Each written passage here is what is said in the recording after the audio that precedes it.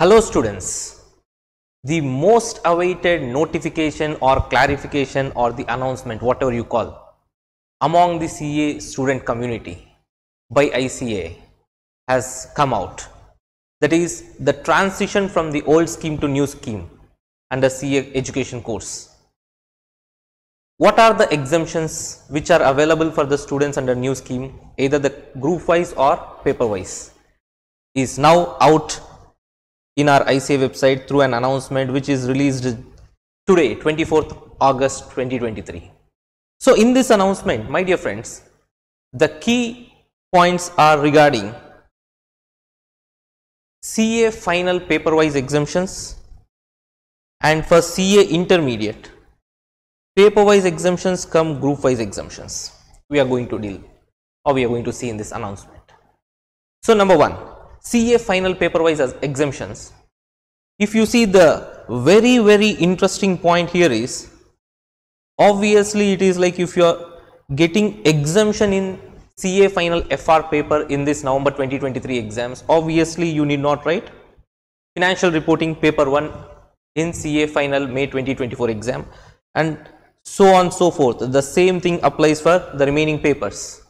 But the interesting thing is, as we have seen, paper 4 and paper 5 has been made as self-paced modules under the new scheme.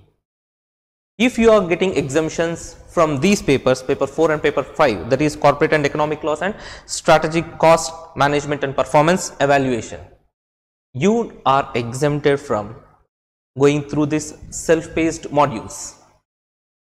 And not only this, one very interesting exemption here given by CA Institute is, if by any chance you are scoring exemption, that is 60 or more than 60 in paper 6 elective paper, CA Institute is also exempting you from the new scheme paper 6, that is integrated business solutions, which is really a very big boon for CA final students, so which nobody has expected. So the CA Institute has come up with this interesting announcement.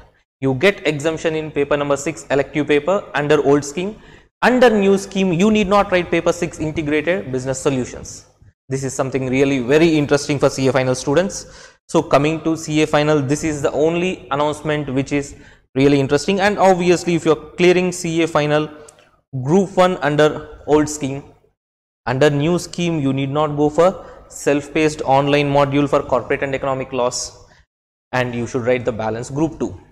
Same way, by any chance if you are clearing group 2 under old scheme, you need not go with the self-paced online module for SCMP, and you should write the new scheme group 1.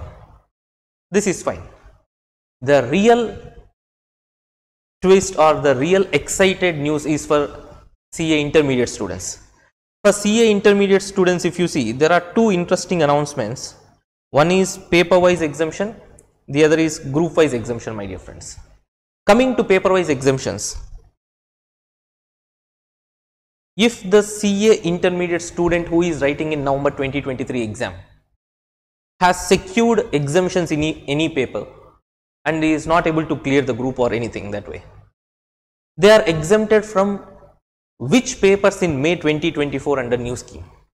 So here the interesting thing is, if the CA inter student getting exemption in paper 1 or paper 5 under the old scheme in this November 2023 exam, such CA intermediate student is exempted from paper 1 in the new scheme.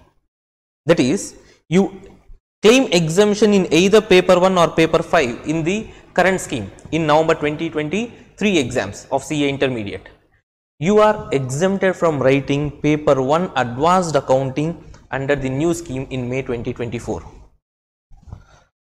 The same way, by any chance you are getting exemption from paper 2 corporate and other laws, obviously in new scheme you need not write same paper 2, and you are getting exemption in paper 3 cost and management accounting, you need not write paper 4 in new scheme. And if you are getting exemption in paper 4 taxation in old scheme, paper 3 new scheme taxation, you are exempted from writing. And obviously auditing assurance paper 6, if you are getting exemption in old scheme, paper 5 auditing and ethics in new scheme, you are exempted from writing. these things are fine. The another interesting news in this announcement is, by any chance you get exemption in paper 7 or paper 8, paper 7 or paper 8 under the old scheme, you need not write paper 6 in the new scheme.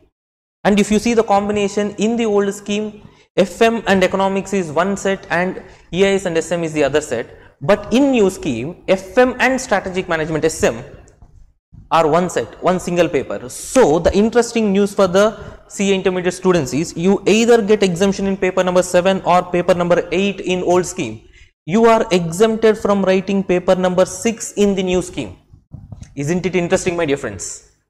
Yes, it is. So apart from paper wise exemptions, my dear CA intermediate students, you have got one more great news, that is group wise exemption. Group wise exemption.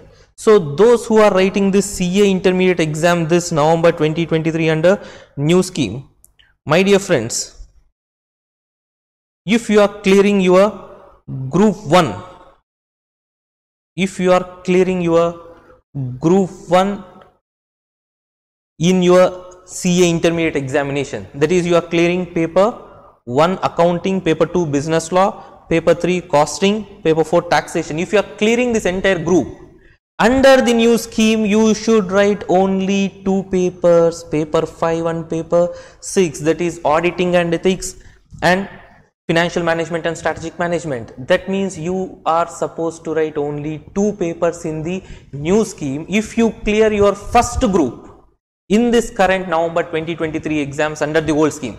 The very interesting news and big news for CA intermediate students who are going for this November 2023 exams. And if you are clearing your group 2 of this intermediate in this November 2023 exam, obviously see in this upcoming May 2024 exams under new scheme, you are supposed to write 3 papers.